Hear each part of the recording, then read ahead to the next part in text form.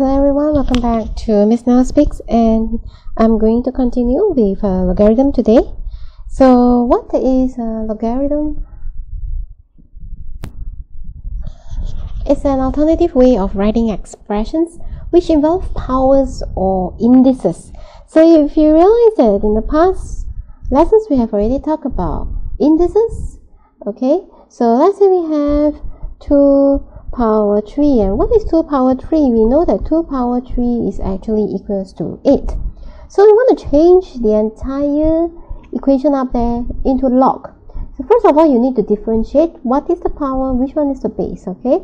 So this one here with the power is the base, okay? This one is the power, maybe I'll write in full, okay? So therefore, when you write out the log, you are supposed to start with a log, and then the base will appear here, okay, and the power will be here followed by the number. So this is the number here, so the base will be here and the power will be here, okay. So for this question, your base is actually 2, the power is 3, and the answer is 8. So that's how you change or alternatively express it in log. Okay, let me introduce 3 important formulas that is used in log. The first one you can see here, log A plus log B. And because it's plus, what you do is you can actually truncate the log, write it in only once, and you multiply A and B.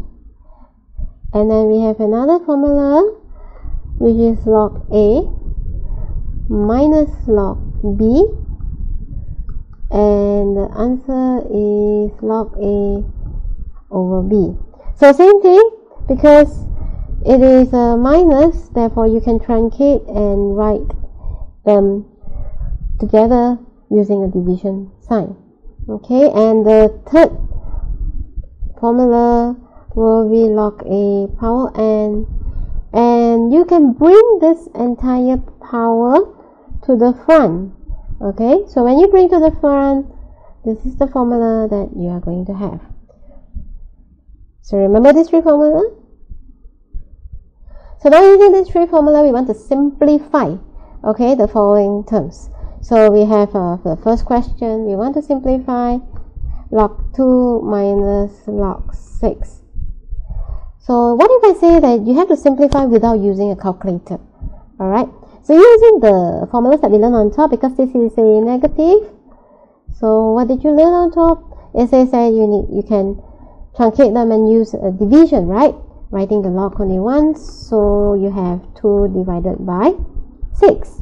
So what is 2 divided by 6? You can further simplify it into log 1 over 3. Okay? Let's try another question, another example. I have log 250 plus 2 log 2. Okay. Now, notice that there is a 2 in front here, 2 in front here.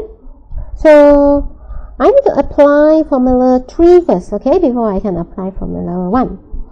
So, we're going to apply formula 3 by bringing the 2 up. If you can bring it up, you can also bring it down, okay? And then you can use the first formula that says that because it is a plus, then you can change it to a multiplication and multiply. Then you're going to have 250 multiplied by 4, which is 1000. Okay, we can try one more example. We have log 3x cubed plus 2 log x. Okay, so we're going to use the third formula no, we don't. Oh yes, we need to. So we have to use the third formula to bring this 2 up. Okay, so when you bring this 2 up, it'll become x power 2.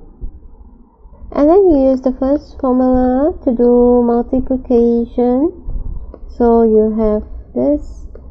So try and always give your answer in the most simplified mode, okay? So you know that if it is multiplication, this is indices, alright, and therefore you have this answer. Okay, so please try some questions for yourself. See you again, bye bye.